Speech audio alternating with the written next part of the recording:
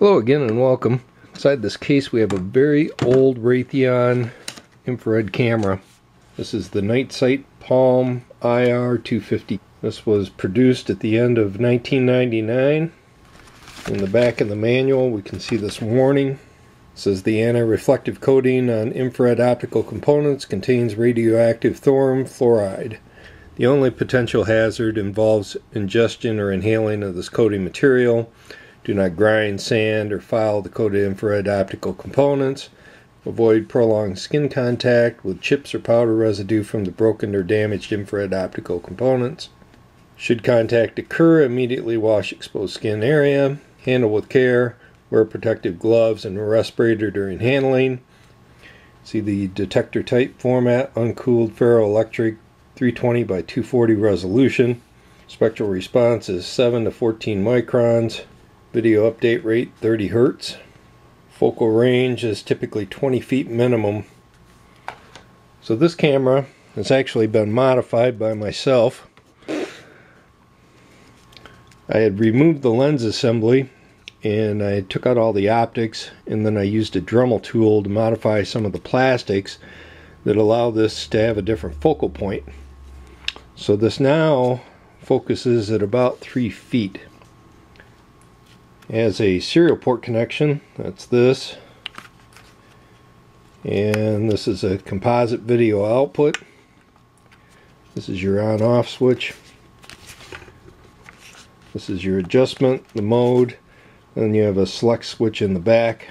This uses the standard VHS-C batteries.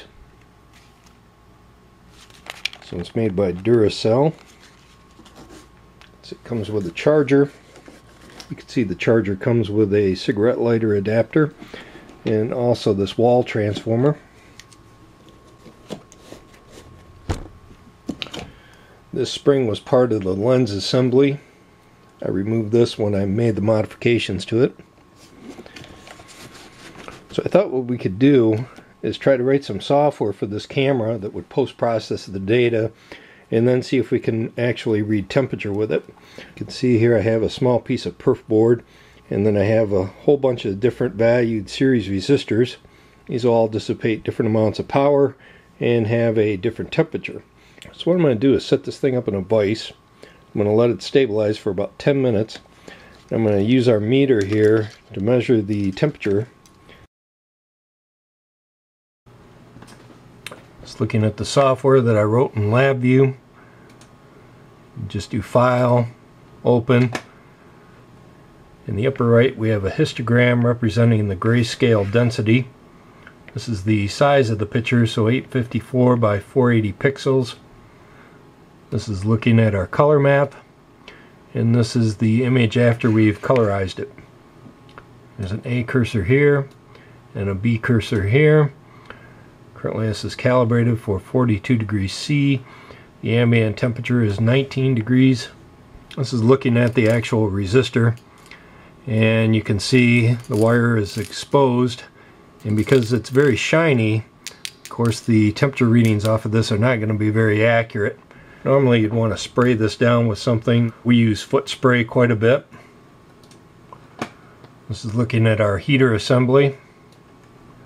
You can see I can clip the data. So basically I'm going to take the low 20% and I'm going to set that to the background temperature. Alright, let's go ahead and open up the image that we took of our resistors. And again, we'll go ahead and colorize these. Just bring the camera in a little closer. This is looking at the data that I collected for each resistor.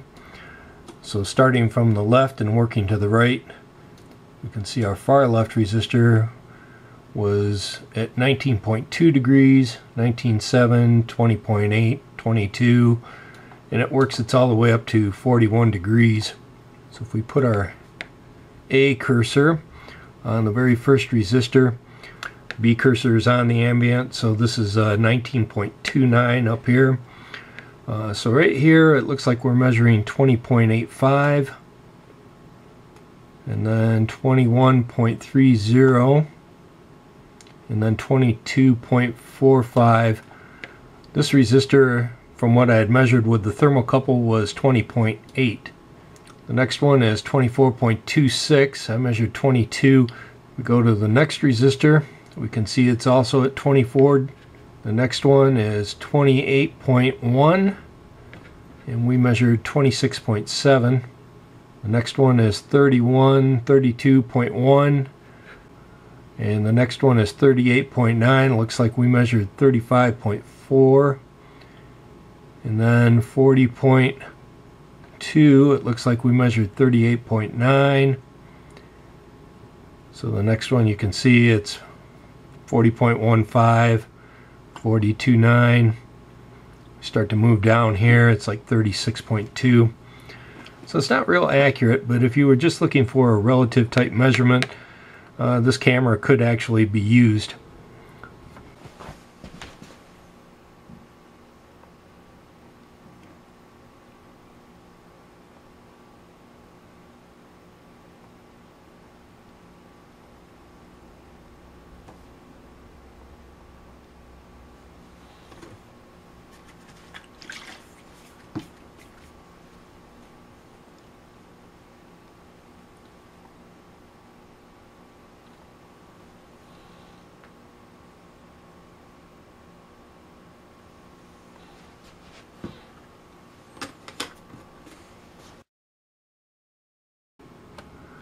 So this is looking at the two power resistors that we just used, and we can see these are both roughly at 40 degrees Celsius.